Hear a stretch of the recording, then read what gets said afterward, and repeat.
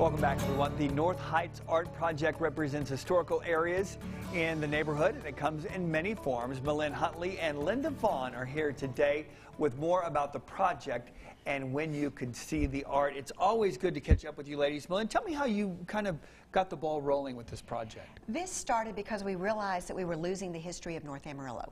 It had been passed down orally in families. Grandmothers had told their kids and who had told their kids.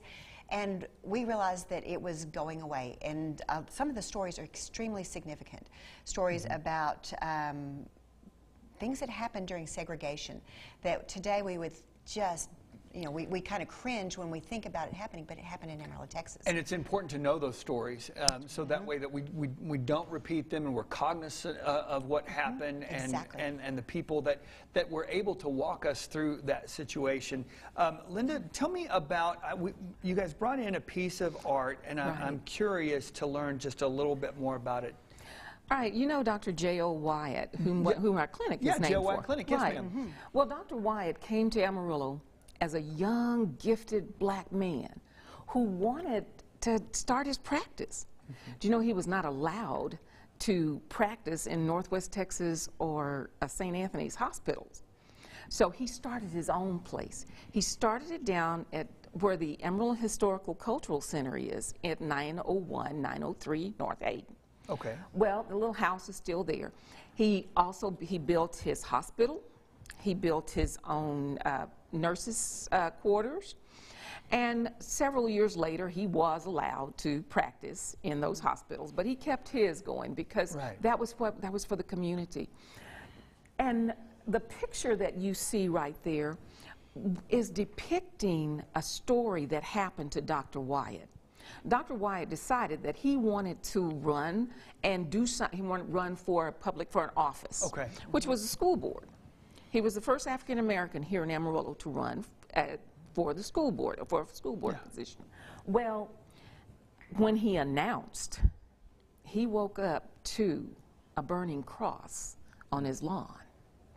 And so the young man who did this picture, all of the turmoil that was felt comes out in that picture. So each one of our artists took something that they were given as part of the research, and that's what's depicted in the picture.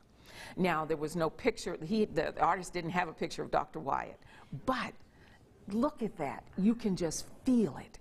You feel the turmoil, you feel all the essence, and that's what all of our paintings, all of the paintings that are, and all of the artwork and the poetry, it just depicts the stories, and that's what this is all about. Well, even as long as I've lived here and I've heard J.O. Wyatt's name 100 times over, and I knew he was a significant role player in the history of art, but I had no idea all those things, and it's important to know that. It is. And you can see on the picture, here's a man who was saving lives, who was an integral part of the community, and he was just trying to make it better, and people tried to keep him from that. Tell us more about where we can go and see some of this phenomenal art. Tomorrow night, First Friday Art Walk is at Arts in the Sunset. It's going to be from 5 o'clock to 9 o'clock in the Garden Event Center, and that is kind of by the Sculpture Garden.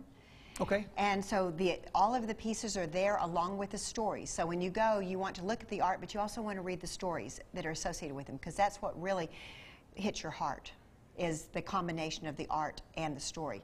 And along with everything that's going on tomorrow night at First Friday Art Walk, Delvin's will be there, and you can buy a meal there, so you don't have to cook. Go ahead and make it. And it's Delvin, so it's you don't have to go anywhere else. Enough said. Enough said. Right. Yes, and they also have a new thing out at their First Friday Artworks where you can register to win $500 in art. Excellent. Well, ladies, thank you for being here. Thank you for sharing that little piece of hidden history that we have about Amarillo. And I know we've got so many stories that we need to share. Coming up next, the Better Business